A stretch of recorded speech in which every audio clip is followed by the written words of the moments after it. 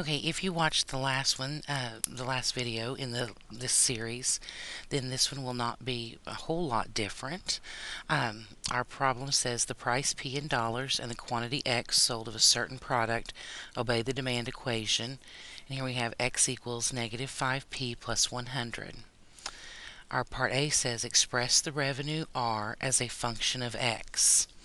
Okay, so remember, we know that revenue equals quantity times price.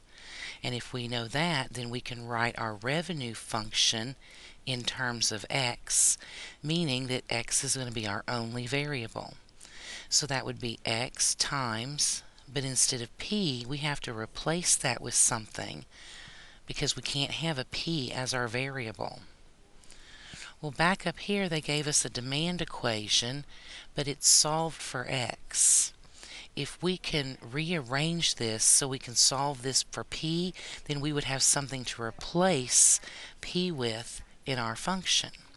So instead of x equals negative 5p plus 100, let's solve this for p. So if I move 100 over to the other side, we have x minus 100 equals negative 5p.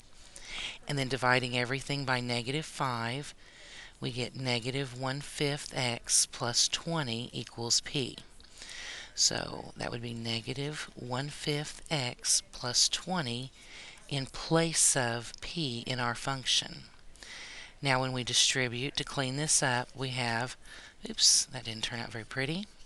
The revenue as a function of x equals negative 1/5 x squared plus 20x.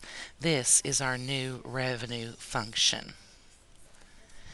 Now part B says if the revenue, what is the revenue if 15 units are sold?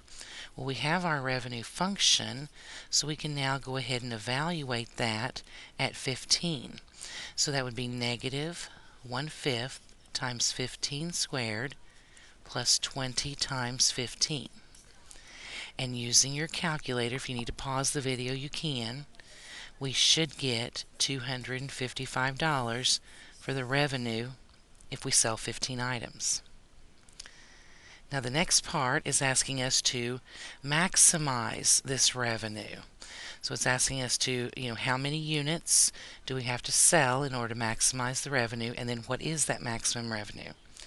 Well, remember we have that formula that says x equals negative b over 2a. So that would be negative 20 divided by 2 times, the a value is negative 1/5. So that would be negative 20 divided by negative 2/5, which is 50. So again, if you need to pause to make sure that you can get that on your calculator, go right ahead. Now to find the maximum revenue, we're just going to evaluate our revenue function for 50 items. So that would be negative 1/5 times 50 squared plus 20 times 50. And we should end up, if we type this in correctly, we should end up with $500. So we'll have a maximum revenue situation here. If we sell 50 units, we'll make $500. That's our maximum revenue. Finally, it says what price should the company charge to maximize revenue? Well, if revenue equals quantity times price, if we made $500 by selling 50 units, we could figure out what the price would have to be for that. And that price would have to be $10 each.